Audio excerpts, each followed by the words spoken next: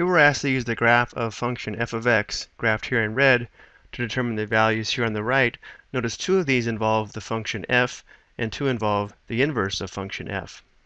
To evaluate f of 2, we need to recognize that this 2 is the input, or the x value, for function f. So looking at the graph of function f, here's the x value of positive 2. So if we go up to the function, we can use this point right here to determine the function value. Notice the x-coordinate is 2 and the y-coordinate is positive 4. Well, the y-coordinate is our function value, or the output for the function when x is 2. Therefore, f of 2 equals 4. Let's also record this information in this table here for the table of values for f of x. When x equals 2, the output or function value is 4. Next, we're told if f of x equals 2, determine the value of x. Well, here, 2 is the output, or the y value of the function. So going back over to our graph, now we want to find where the y-coordinate equals 2. Well, the y-coordinate is equal to 2 right here on the y-axis. The coordinates of this point would be 0, 2.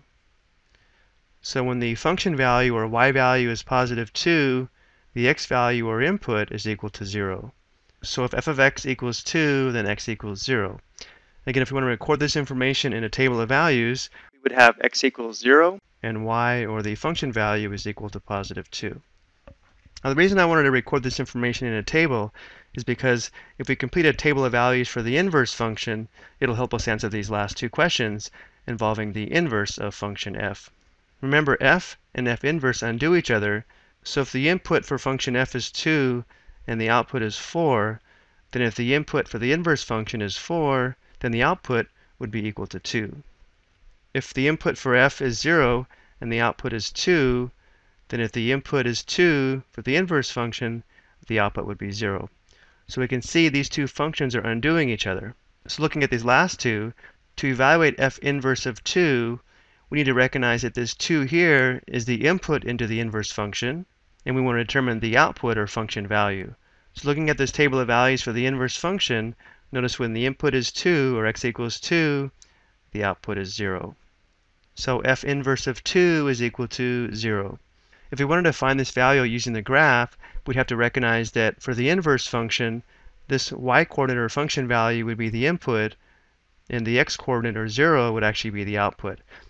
And that can be a little tricky at first, and that's why it's often helpful to record the information about the inverse function in a different table.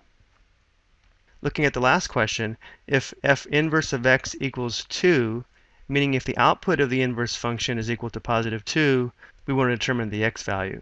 So again, looking at our table of values for the inverse function, notice if the output for the inverse function is 2, the input, or x value, is equal to positive 4. Again, looking back at the graph, we'd have to recognize that if f inverse of x equals 2, this 2 here would be the output of the inverse function, and the input would equal this 4 here.